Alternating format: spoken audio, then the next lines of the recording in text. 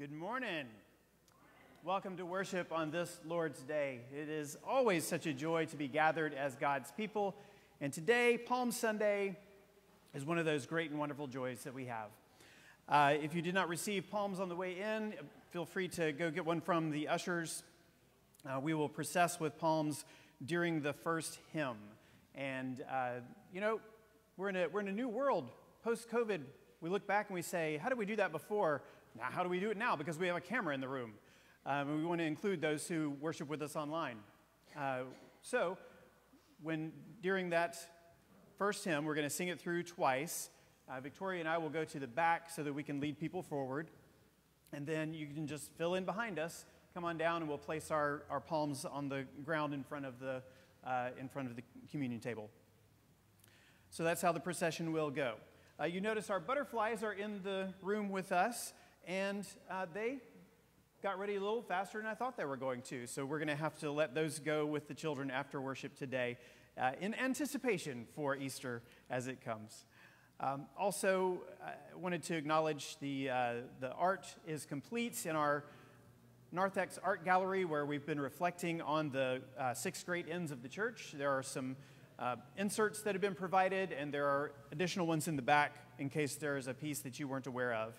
And that'll be up for a while as we move forward through Easter as well. Let's see, the study that we're doing on the great ends of the church, apparently the scriptures were not updated on that, and you should know that that study is intended to be, this week's study, is intended to be based on the same passages that we are using in worship today. So the Sunday school group this morning caught it for you, and moving forward with the Monday group and others, the texts that we have today are the ones that were intended for the study that is on this last lesson for the great ends. Also, we have Holy Week coming up, which means Maundy Thursday will be our Eucharistic feast. It's a time of celebration where we get together and we consider the commandment of Jesus to love as we have been loved, and what exactly that means, how Jesus loved us and how we might respond as we prepare for Good Friday and then also Easter. So we'll have the Maundy Thursday service, which is a dinner church, and there will be a sign-up out in the after church for that. For a few items that are still needed. But otherwise, just come at 5:30, and you may have a few things to do to help us get set up. That's part of the deal with that. It's a community celebration. So come on Maundy Thursday at 5:30, and we'll enjoy that meal together in remembrance of Christ. Then on Friday at 5:30, we will again have a service in here. It'll be a brief, reflective service that considers the severity of the cross and how good it is that God loves us that much. One more thing about Easter that's coming up. There's an insert for Easter lilies. There's something that was posted online also about an opportunity for giving online to provide Easter lilies during Easter. One of our members thoughtfully considered that you might need a paper clip to put your whatever donation you want to go for the lilies with your little piece of paper, because sometimes those get separated in the plate. So I'll repeat that again when we get to the offering, but just wanted to make sure you knew that's what the paper clips are for back there. So, lots going on in the life of the church. The newsletter has come out, and there's more to see in that about Earth Day activities, the garden event that I'll mention again later, and I want to make sure that you know that that information is out there. And if you didn't get one, contact the church office, and we'll make sure that you get it.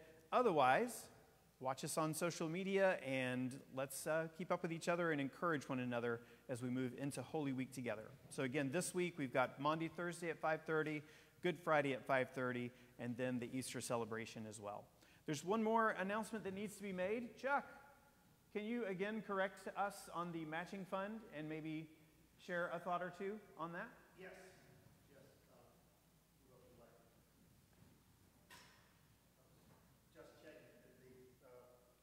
Because of the way the online thing works, I'll get an email at weird times, like a couple of weeks ago in church. But the matching challenge is actually doing very well. We are between $7,500 and $8,000 for our match. We have 1 week left to go, so reach out to people who aren't necessarily regulars or people maybe who consider this their home church, but they've moved on. I've talked to both of my daughters, and something came through from one of them last night. So it's just one of those things that we're looking to try and get it complete there by Easter. We're over 3/4 of the way there. So it's this has moved me a lot, because somebody back in January mentioned the possibility of doing this. I casually mentioned it to Zach with the thought that we could plan something. And the next thing I know, Zach says, why don't we do it for Lent?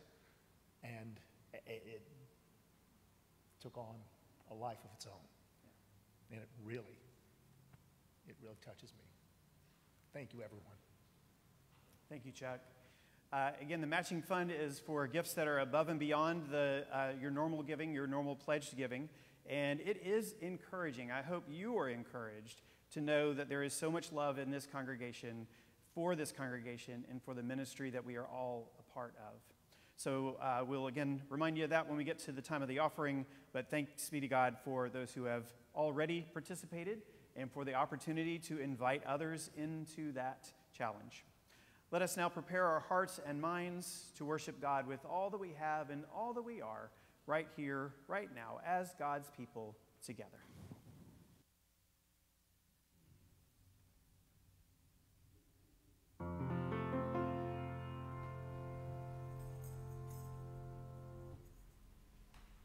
Freedom is coming, freedom is coming, freedom is coming, oh yes I know.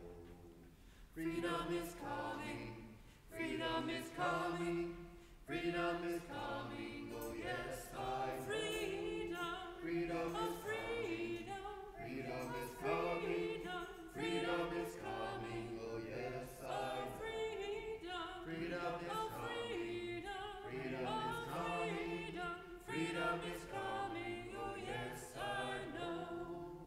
Jesus is coming, Jesus is coming, Jesus is coming, oh yes I know. Jesus is coming, Jesus is coming, Jesus is coming, oh yes I know. Jesus is coming, Jesus is coming, Jesus is coming, oh yes I know. Jesus is coming, Jesus is coming, Jesus is coming, oh yes I know. Oh yes I know, oh yes I know, oh yes I know, oh yes I know, oh yes I know, oh yes I know, oh yes I know, oh yes I know, oh yes I know, oh yes I know, oh yes I know, oh yes I know, oh yes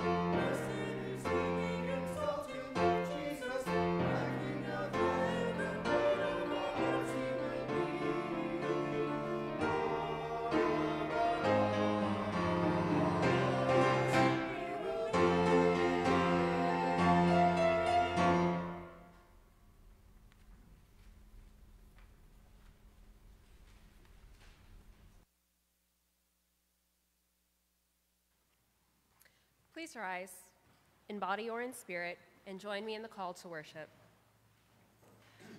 Blessed is the one who comes in the name of the Lord.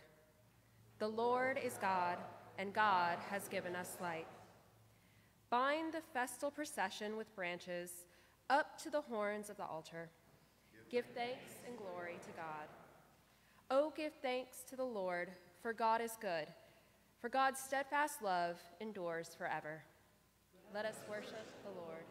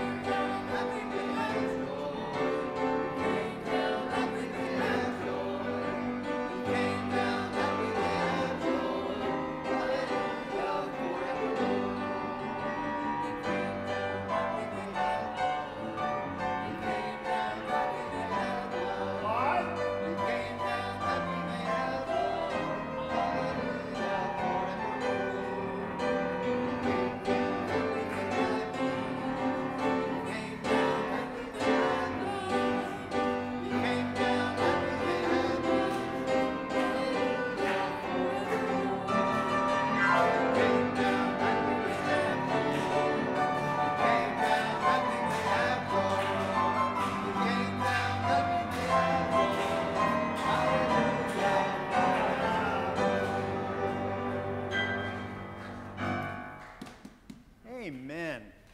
Even had some clapping in the Presbyterian church. Who says we're frozen chosen? The Holy Spirit can move. Friends, here are the waters of baptism, and be mindful of God's never failing commitment to love you, always, no matter what. God's love draws us to confession. And so just as we have placed palms in expectation of the triumphal entry of Jesus, let us lay down the facade of self-reliance as though we were made to exist all alone. Let us confess the sins that we bear and share with the confidence of a child returning to the embrace of a parent who loves them unconditionally, yet not without accountability. Let us pray together and then also silently and personally. Eternal God, you have called us out of darkness into your marvelous light. Help us to face the darkness in our lives. We confess that we are often timid and fearful when we should share your love with others. At times we are silent when we should speak. Remind us again that we have been called into the great company of your church throughout the world, the faithful in many nations, who witness to your grace and goodness, even at the risk of discrimination, persecution, and death. Forgive our neglect in praying for those who bear costly witness. Help us to live in your light and walk in your ways. For the sake of Jesus Christ, our Savior. Amen. Hear us now, O God, as we offer silent personal prayers of confession before you.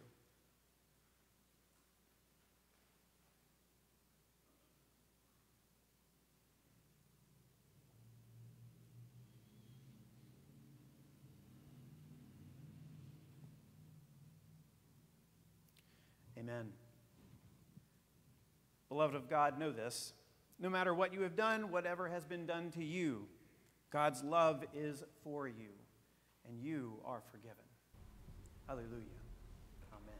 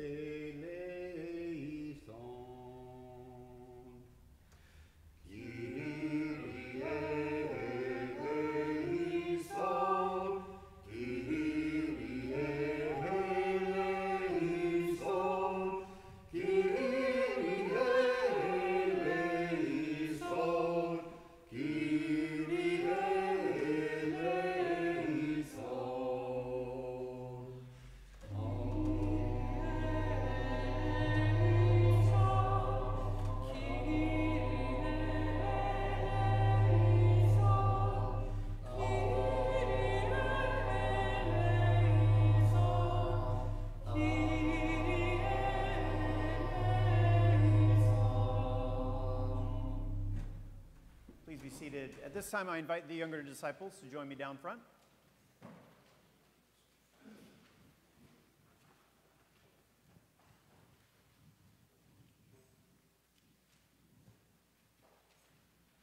All right, welcome.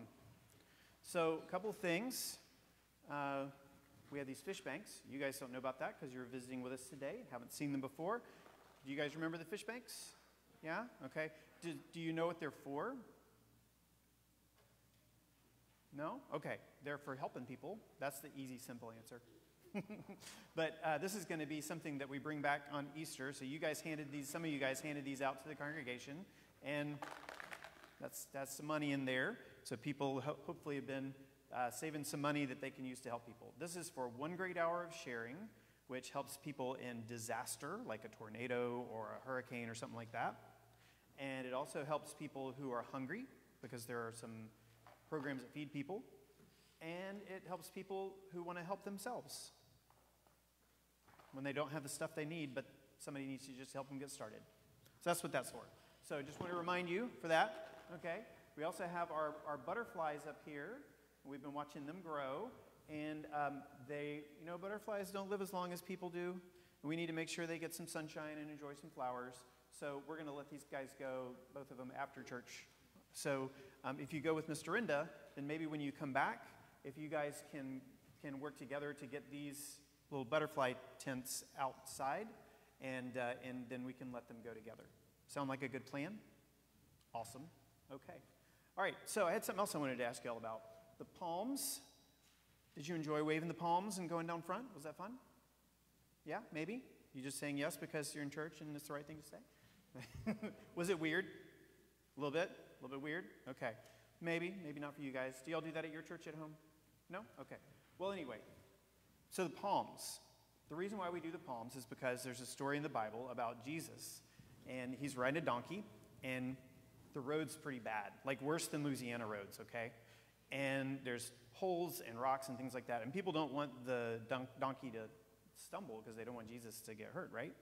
And so they lay down like their coat. That's weird. Can you imagine a donkey walking on your coat? No.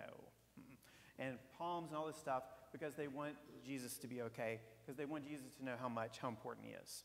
So when we put the palms down, we're remembering that story, and we're also remembering how important Jesus is to us. And that was the main thing I wanted you to think about today. All right? Cool. How about we stand? We'll say a prayer.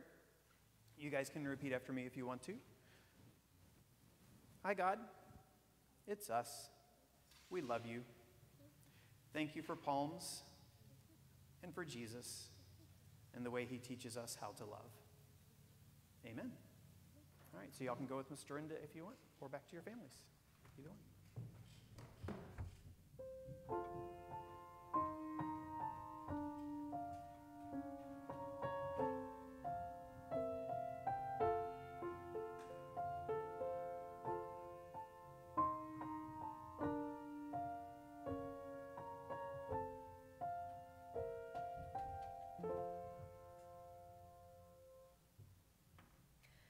Calm us now, O Lord, into a quietness that heals and listens. Open wounded hearts to the balm of your word. Enter into our hearts once again as we center our lives around your word as it is proclaimed. Amen. Our first reading is from Isaiah chapter 50, verses 4 through 9a, which can be found on page 681 of the Old Testament in your Pew Bible if you'd like to read along. This portion was written to encourage the people of Israel during a time of captivity, but it's hard for us to hear it without considering the suffering of Jesus. Listen now to Isaiah chapter 50, verses 4 through 9a, as a people who have been freed from sin through the love of God. The Lord God has given me the tongue of a teacher, that I may know how to sustain the weary with a word. Morning by morning he wakens my ear to listen as those who are taught. The Lord God has opened my ear, and I was not rebellious. I did not turn backwards. I gave my back to those who struck me, and my cheeks to those who pulled out the beard. I did not hide my face from insult and spitting. The Lord God helps me. Therefore I have not been disgraced. Therefore I have set my face like flint, and I know that I shall not be put to shame. He who vindicates me is near. Who will contend with me? Let us stand up together. Who are my adversaries? Let them confront me. It is the Lord God who helps me, who will declare me guilty. All of them will wear out like a garment. The moth will eat them up.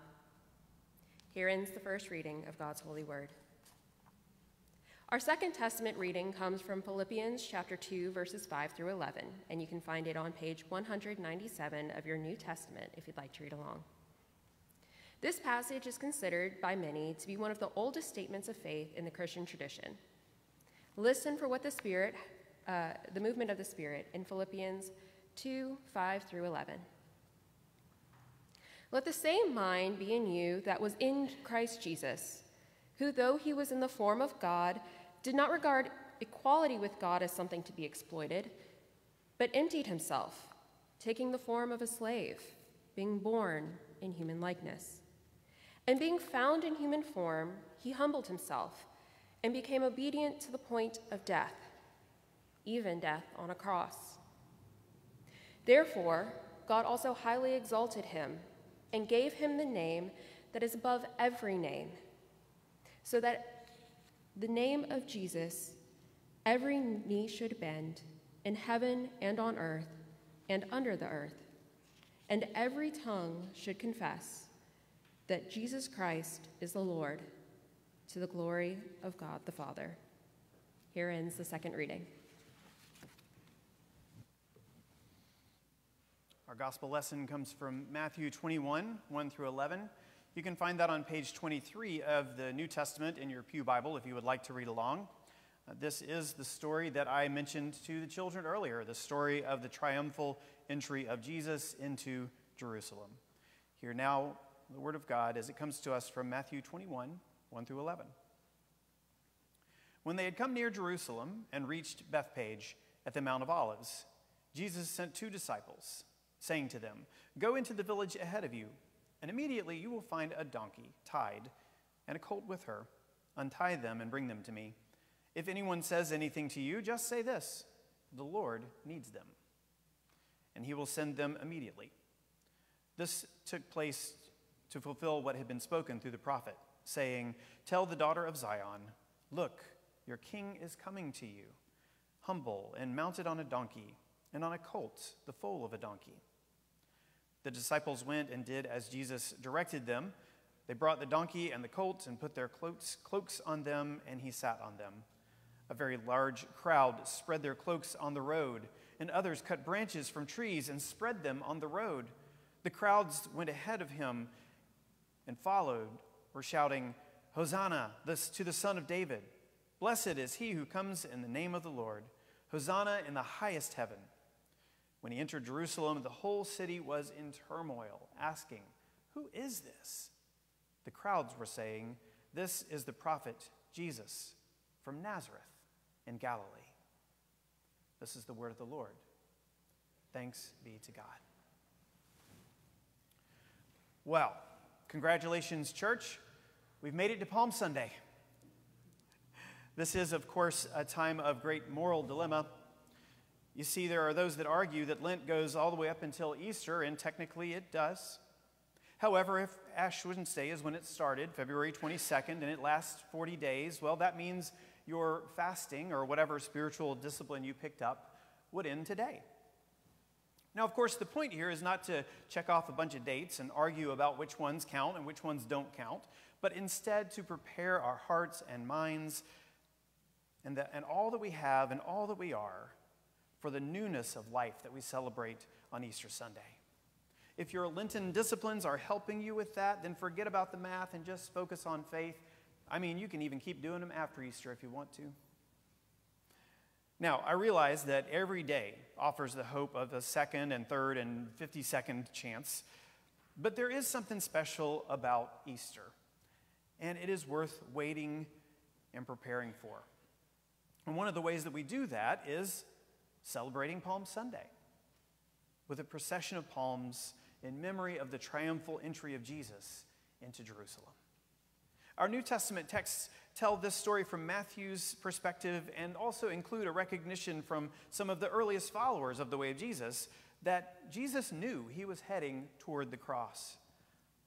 In our Old Testament reading, we have the prophetic claim of Isaiah describing a servant of God who will stand firm in the face of the worst that the world can offer.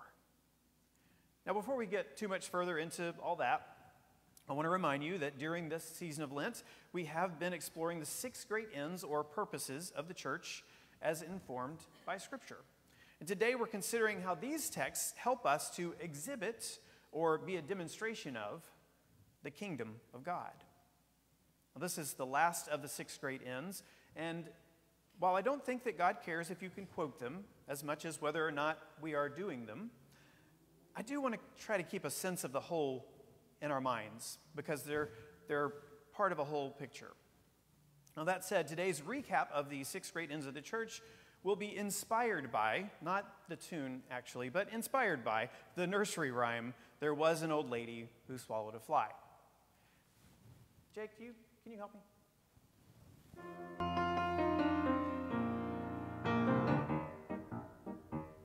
There once was a church that had 6 great ends, thus to exhibit the kingdom of God.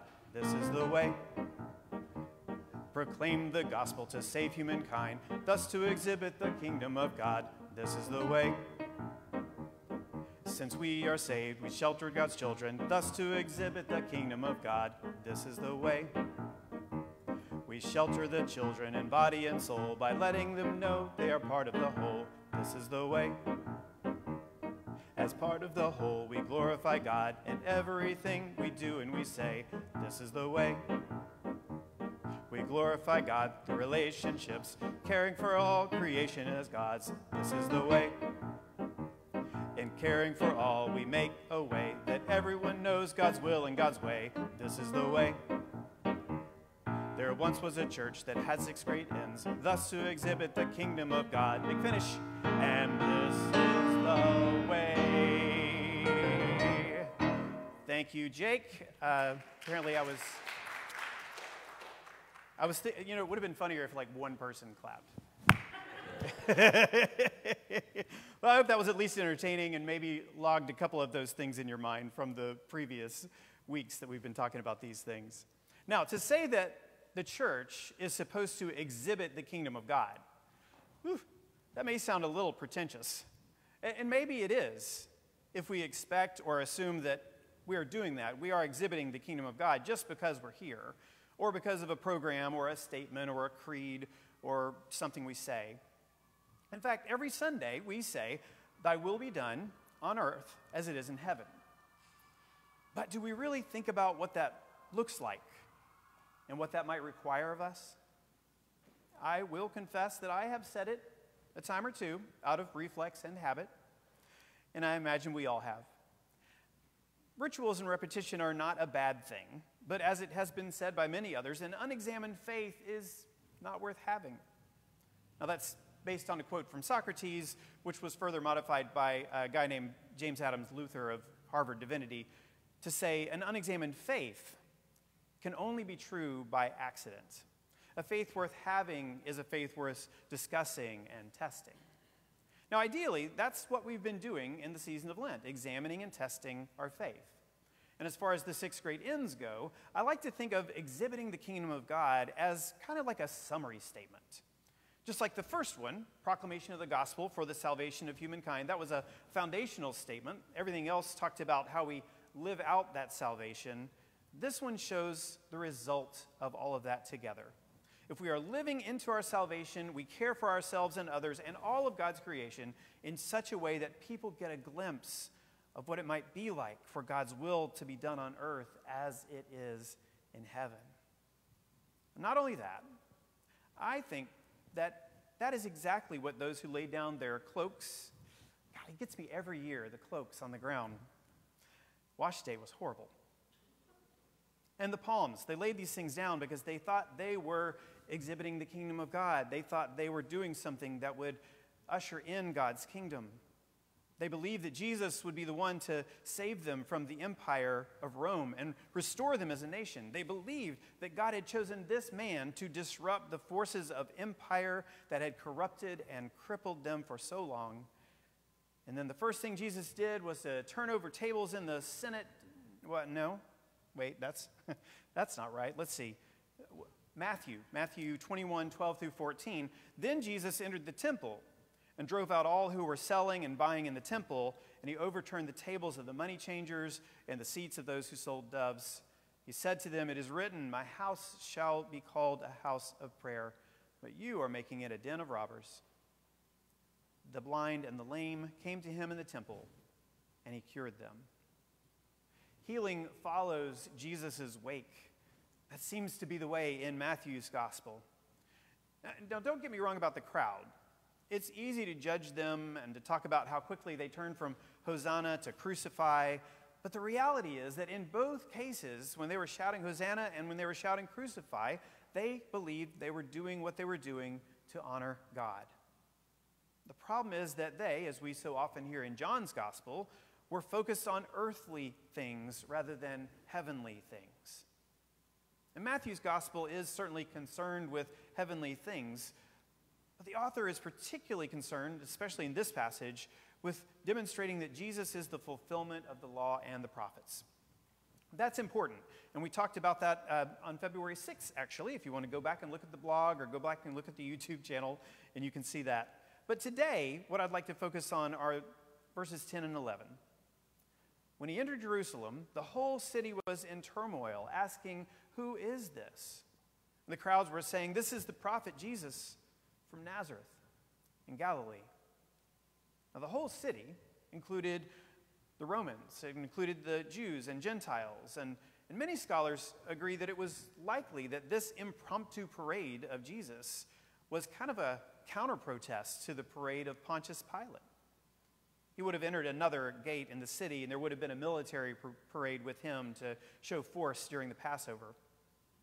The text doesn't say it, but I love the thought of Pilate having a low turnout for his parade and finding out that Jesus had better ratings on the parade circuit.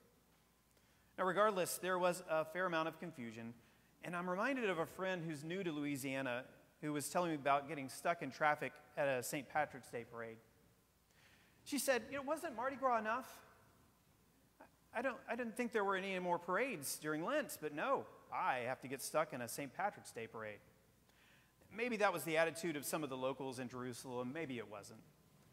What we know is that in the midst of all of it, their anxiety, their confusion, their hope, all of it, the people, as it says in the text, still had an expectation that Jesus was someone who spoke truth to power and who acted as a mouthpiece for God. I wonder, if we are the body of Christ, I wonder what people say when they see the church today. And I don't just mean this congregation or this building, I mean the church. I mean all who profess to follow the way of Jesus and all who actually do. I mean the institutional church and the informal church. I mean all of it, the body of Christ here on earth today. Now, chances are that what I have described offers more of a cacophony than a proclamation. So I wonder how we get around that. I think the text can help us once again. In Philippians, it said, "Let the same mind be in you that was in Christ Jesus, who, though he was in the form of God, did not regard equality with God as something to be exploited, but emptied himself, taking the form of a slave, being born in human likeness. And being found in human form, he humbled himself and became obedient to the point of death, even death on a cross." I tell you, you want to know how you have shown me what that looks like, what it means to have the same mind of Christ, how we can be an exhibition of the kingdom of heaven, how we can live in a way that God's will is done on earth as it is in heaven. Well, you have shown me that in this congregation. You've shown me it through humility and faith and compassion that can embrace and welcome and celebrate those that others cast aside. You have told me about a legacy of faith in this congregation that was well before I was here, that includes caring for children in our community, forging peace in Belfast through the Ulster Project, caring for the vulnerable during the AIDS crisis, and establishing, and housing partner organizations that are still active in this city, caring for people today. You've shown me what it means to have the mind of Christ by working together to rebuild this community after countless storms, showing compassion for the grieving and resilience for those who needed hope during COVID was another way, and relying on the connectivity of the church, being that connectional church that we preach about, so that we can provide clean, safe drinking water for the people in Sabanilla, Cuba. We could not have done that on our own. We did that because we are a part of something greater than ourselves, and we still do it to this day. Friends, what I'm trying to say is that I think we know why we wave these palms, and it is good and right that we do it. We know that Jesus enters in triumph every time the church aligns itself with the cause of Christ. We also know that this will put us at odds with the structures of empire that exist in the world today. We know that the procession of palms leads to the cross, but before that, it takes us here to the temple and demands that we clear out all pretension and any expectation that this religion of ours is to benefit us alone. Now, that's not to say it's not to our benefit. It's just not a secret possession. This faith we share and examine and stand upon is a gift to be given and shared. In that way, as the body of Christ, we can move confidently toward the cross, knowing that it stands to remove our hesitation to love as we have been loved. So let the procession continue as we move through the holiness of this week in the hope that we may not only get a glimpse of the kingdom of God, but we might be a glimpse of the kingdom of God for someone else. At least I pray that it may be so with me and with you, and I know that it happens more frequently when we do it together. All of this to the glory of God, now and always.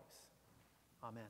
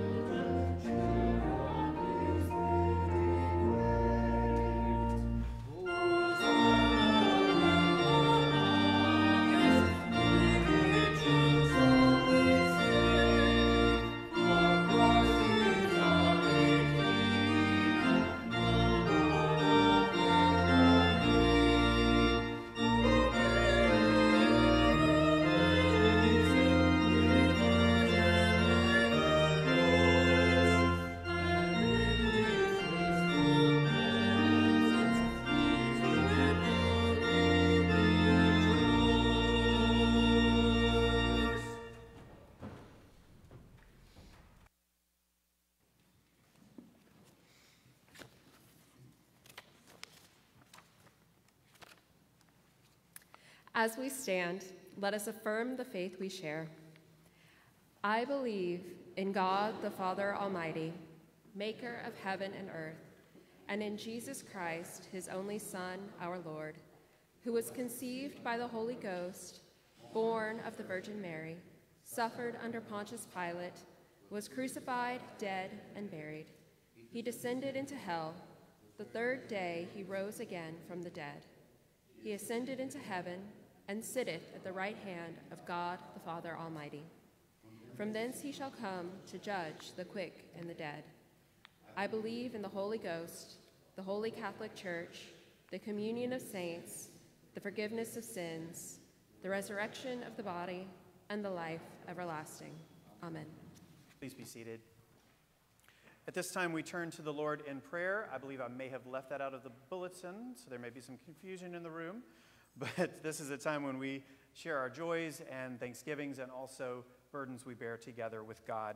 I want to share with you some community notes first. One is to tell you that I talked to Sonny Branch this morning about Dan. He is still in the hospital and has not made a whole lot of progress, so they ask for your prayers for that.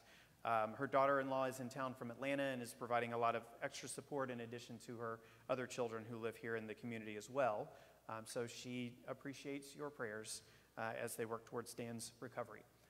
Also, yesterday was, and Friday too, was a great day of action in the church. There was a lot of work that was done inside and out in terms of shrubs and cleaning out old closets and all kinds of things, materials going to the restore so that we could continue legacy and help people and those kinds of things. So a lot of hard work. Carol, you said how many people? 15, 16 people? Thank you so much. Yeah. Thanks be to God for all those folks who were here over the weekend working so hard.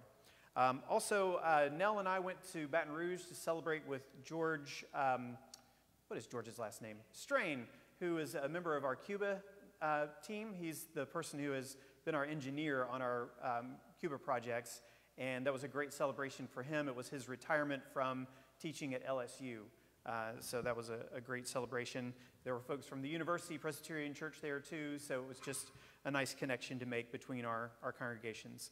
I did also want to let you know that in Cuba, we need to be in prayer for our friends there, because the pastor who has been the pastor of that church has moved on, and it appears that he may be in Costa Rica now, so probably not going to be back in Cuba. So Josue Montejo is a pastor there who has been connected with the various projects, and he's pastoring 3 congregations right now because he's stepping in for Sabania. There's another congregation where one of the people that we saw grow up into ministry through this program is struggling with cancer and is unable to serve. So Nell, I'm sorry, I'm forgetting her name. Susanna, yeah. So prayers for Susanna as she recovers from cancer or battles it. Yes? And I just want to mention that this morning, we're on WhatsApp, the message app. Mm-hmm. Josue, who is the minister who's taken over the Free Church, sent me a picture of the Sabania church from here Yeah. on Sunday. For those who are worshiping online, Nell is telling everybody that Josue sent us a picture of the sanctuary in Sabania, all decked out with palms. And so it's very affirming to know.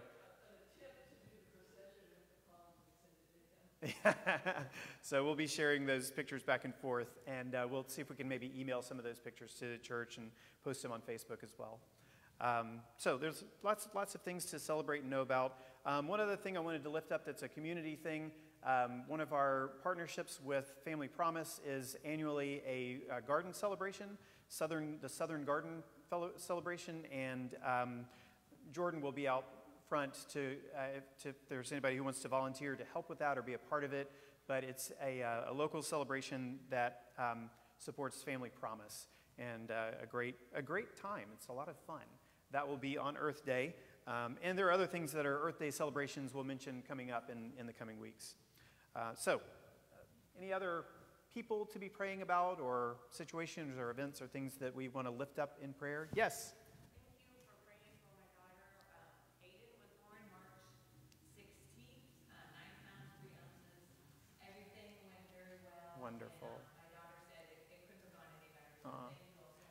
For those who are worshiping with us online, Chris was thanking us for praying for her daughter who had, there were some complications for her pregnancy, and everything went beautifully. So, and you also had a wedding.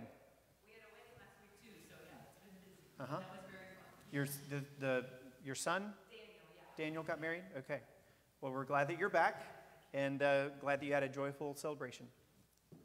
Yes? Because we have been called to love God and love other people, and we've got the grace and mercy of Jesus, as in one of the readings there.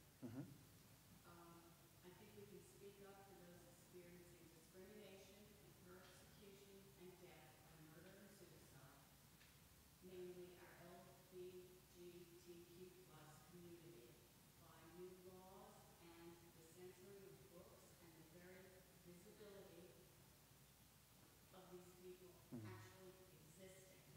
I'm going to summarize that for people who are online, so forgive me if I leave anything out, but Claire is saying because of this faith that we share, because of this call to exhibit the kingdom of God, that there are those who are suffering, particularly in the LGBTQ plus community, laws that are going on around the country, and issues of visibility in terms of materials at libraries, and that there is a great risk that people will die from suicide and from other things. So, and from violence exacted against them. So, yeah. So we must be in prayer for those who suffer and find ways to be compassionate and advocate where we feel called to. Okay. All these things in mind, unless there are any other prayers. Gratitude for a great student arts expo yesterday and all the smiles and joy from the children being able to share their art. Yeah. Gratitude for a great student art expo in the community. So glad that you had that opportunity and that they did. All right. Let's come to the Lord in prayer. God, there is so much that we come to you. There is so much that's going on in the world. It can be overwhelming. It can make us say, who is this person? Who is this Jesus? And what does he have to do with it? Lord God, we know that you are at the heart of it, that you are the one who gives us our understanding and direction for how to love. And so in the name of Christ, we pray about those things that are essential and important by praying as he taught us to pray, saying, Our Father, who art in heaven, hallowed be thy name. Thy kingdom come, thy will be done, on earth as it is in heaven. Give us this day our daily bread, and forgive us our debts, as we forgive our debtors. And lead us not into temptation, but deliver us from evil. For thine is the kingdom, and the power, and the glory forever. Amen. And now we take a time of offering, of self-offering, where we consider God's grace and mercy in our lives and how we might respond. I do want to remind you, as was stated earlier, about the matching fund. We're coming to the close of that time where that matching fund is available. So those who feel called to be a part of that, you are encouraged to do so. Also, if you are leaving a donation for the Easter lilies and you want to make sure that that donation stays with your little inserts, there are some paper clips back there you can use when you're putting that in the plate at the end of the service. And those things can be done online as well. Take this time then to consider God's grace and mercy in your life and how we might respond with commitments of the heart, with the days that we've been given, with the community that we are as God's people together.